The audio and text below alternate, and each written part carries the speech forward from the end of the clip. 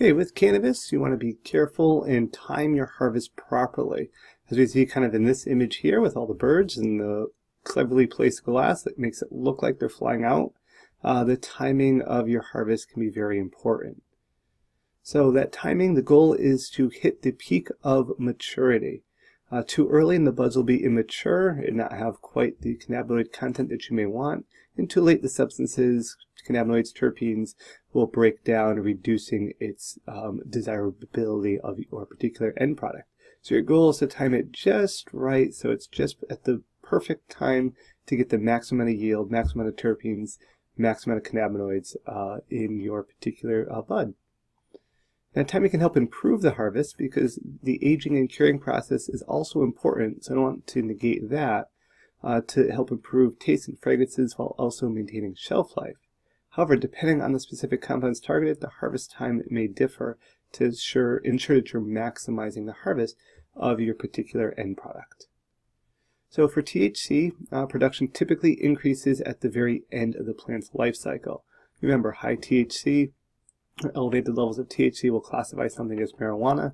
Here we're looking at CBD or hemp in particular.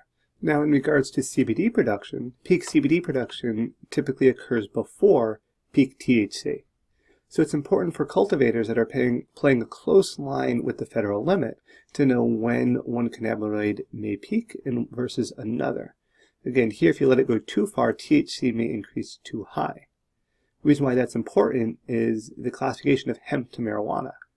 As a result, it's possible for a cannabis plant to be legal below 0.3% THC, but then later in the season could become illegal, meaning it will test higher than 0.3% THC.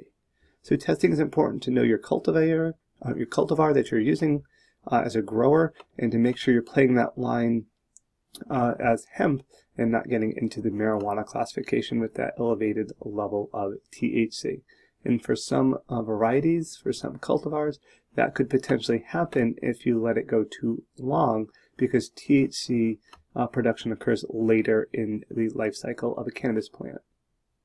Now, cannabinoids in general are found in greatest concentrations in the flowers, with some found in nearby leaves, like for example here and here. But again, this is where your greatest concentration is going to be, here and here. Post-harvest cannabinoid content can begin to slowly degrade with light and high temperatures. High temperatures defined as 80 degrees Fahrenheit and above. Also, excessive handling and high humidity conditions can speed up this degradation process. As a result, these are conditions that you want to keep your harvest away from.